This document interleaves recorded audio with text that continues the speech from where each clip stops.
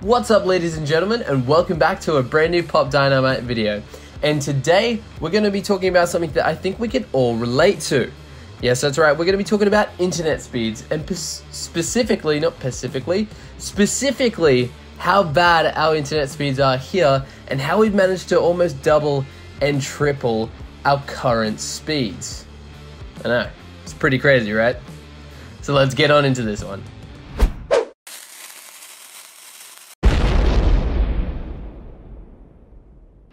So, for those of you who don't know, our internet is currently running off what's known as ADSL, or ADSL 2 Plus for us here, which back in the day used to be some really great technology, but since technology has advanced and copper sadly degrades over time, it's resulted in our internet being, well, let's face it, it is quite atrocious. And it's one of the big reasons why Australia is ranked 56th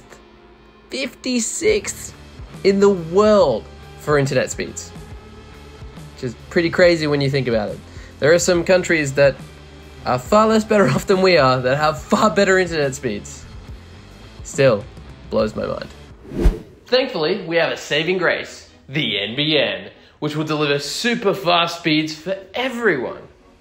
Well, it was going to be our saving grace until our government decided to pursue what's known as FTTN, or fiber to the node, which essentially means they're going to take some really nice optical fiber with delivering crazy fast speeds right to a box about down the road somewhere, and then jump back onto the old style copper, which basically means we're still getting copper speeds. It's just going really faster down the road there. I still can't get over how they thought that would be a smart solution that would increase speeds and have less dropouts. Like, seriously. I just don't get it. It's new technology, old technology. It just doesn't work. Anywho, that's a topic for another day. So whilst we wait for the government to deliver what's known as fiber, or FTTP, which is fiber to the premises, so in other words, optical fiber straight from the box into our house, well, we're stuck on our stupidly slow ADSL 2 Plus, or that crappy copper. Well, we were until just recently. So that's where this little bad boy right here comes in. It's the Huawei B525 4G modem. Now, if you haven't guessed it already, this modem uses 4G towers, like you get on your mobile phone, to give us internet. It's almost like we're hotspotting the entire house off our mobile phone. Except instead of being our mobile phone, it's this little bad boy here. Now I know, it seems crazy. And you'd think a fixed line, even though it's copper, would deliver faster speeds to your home. But where we live, it's quite the opposite. So basically what I'm going to be showing to you guys now is a speed test on our copper network. Now, the modem that I have set up on top of the fridge up there is actually what's known as a D-Link Cobra. So it shouldn't be affecting this test at all. It should be basically the fastest possible speed that we can get through our copper. And for the device that I'm using to test, it's going to be my iPhone XS. Using the speed test app from ookla.net, so for those people that know. So what I'm going to do now is I'm going to run the test. As you can see, I'll show you up here. So as you can see, I'm connected to my Wi-Fi just up the top there, and I'm in the speed test app. There's just the app. Oh god, now I've lost it. There you go. Speed test app just there. So I'm going to hit go and show you exactly what kind of speeds that we actually get. So both download and upload, and it's quite depressing. So there it is. Get rid of that. That's the speed that we're getting.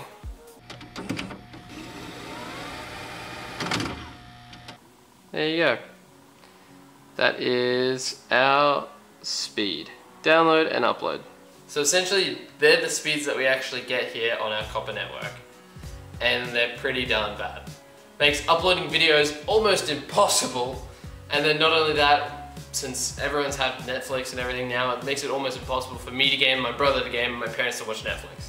It's just a mess. Thankfully though, our 4G modem that I showed you just before, that B525, that thing, well, it's a bit of a different story. Yeah, quite a bit better speeds with that. So, what I'm going to do is now show you the speed that we actually get with a B525 modem. So now that we've done the test on our Telstra network and we saw our speeds get into about 16 to a maximum of 18 megabits per second download, we're going to swap over to our 4G modem and then we're going to run the exact same test and see how it fares. Alrighty, so now I'm connected to our 4G modem, which is running on the Optus network that you can see there. And I'm going to run the same speed test on the exact same phone and let's see how it goes. There's some interesting jumps there. So at the moment it seems to be very, oh, and there it goes. It was seeming very similar to our home internet speed just then, and now it's jumped straight up. So look at it keep climbing, that's crazy. Sadly upload is still quite terrible, but you know, I guess I have to live with that. But as you can see, we got 51 right there, 51 megabits per second download compared to our 16 before. That's more than double the speed for download using that 4G modem. So as you can see, we're able to double our speeds by switching over to that 4G modem compared to our copper network. That is how slow copper in general, and especially our copper here that's quite old and degraded, really is.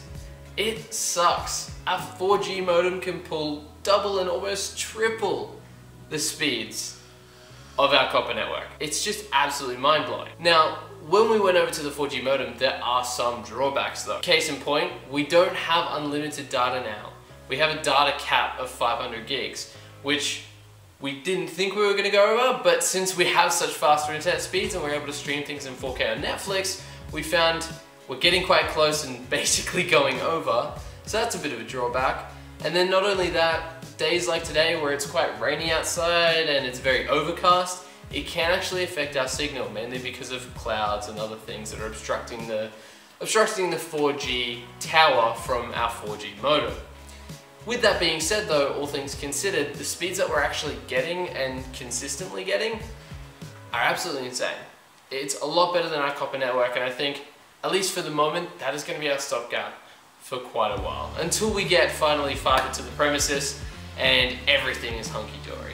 So I want to thank you guys for watching this new kind of different style video where I'm moving around in different parts of the house and showing off all the cool tech that we actually have going at the moment.